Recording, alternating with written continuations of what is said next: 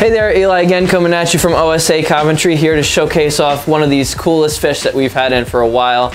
This guy right here is a leaf scorpionfish. He's a member of the scorpionfish family, which refers to the venom that this fish possesses. So this is one of the most dangerous fish to keep in an aquarium, for obvious reasons of it being venomous. These guys are really cool. However, it's definitely important to treat this guy with a lot of respect, as this is kind of a difficult fish to keep in an aquarium for the reason of it being venomous. So these guys in the wild, they mimic a leaf and they blend into the rockwork very well, so they kind of naturally avoid predation in this sort of manner. However, they do have that added defense mechanism of being venomous, and all of the spines on their fins do contain this venom, so that if a fish was to try to eat them, they're capable of delivering a painful and even fatal sting to the fish that would try to eat them. For this reason, this fish is not suited for the beginner hobbyist. It's definitely something that is to be treated with respect and treated with caution in the aquarium. They don't get very large. Usually 3 to 4 inches is the full size for this leaf scorpionfish here. And they're just a very interesting fish to watch in the aquarium. Their color is actually a trait that is kind of plastic and something that they can kind of change to blend into their environment. So this guy, as much as he is very active right here because he doesn't have many tank mates, if he was desiring to blend in, he basically would sit on top of one of these rocks and they just kind of sway really slowly in the current, and that allows them to basically camouflage and mimic either a small piece of coral or a leaf that they are named after.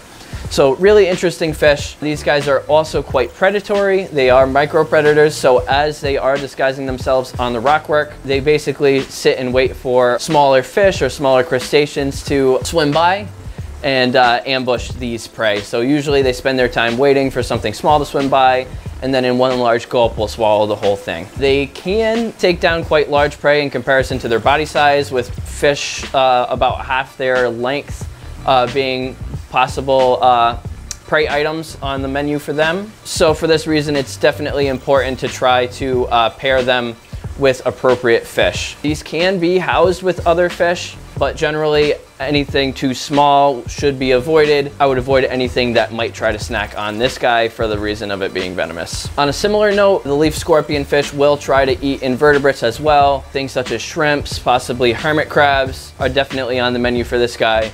So it's something to be careful of when you add one to your aquarium. They can be quite picky eaters, and generally, especially when they first come in, they're only going to be eating live food. So things such as small mollies and guppies are generally a good thing to get them to start feeding. Ghost shrimp are also a good option. Some of these things that'll kind of sit in front of them and allow them to inspect it before eating. However, after spending some time in the tank, they will generally take to being tongue fed, and sometimes will even eat frozen foods such as krill and things such as that. Generally, these guys should be fed at least 2 to 3 times a week.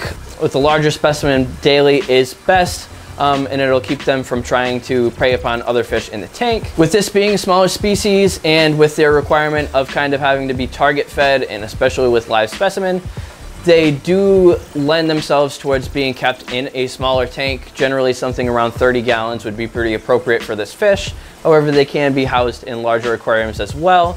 It's just very important when you're putting your hands in the tank to make sure you know where this guy is before you stick your hands in, as you run the risk of being stung if you accidentally brush against them, and they do camouflage quite well. But overall, a really interesting fish, a really cool fish, and a personable fish to add to your aquarium. Super unique, something you don't see very often. As always, thank you guys for watching. Let us know in the comment section below if you have any questions or suggestions for future videos, and keep on reefing.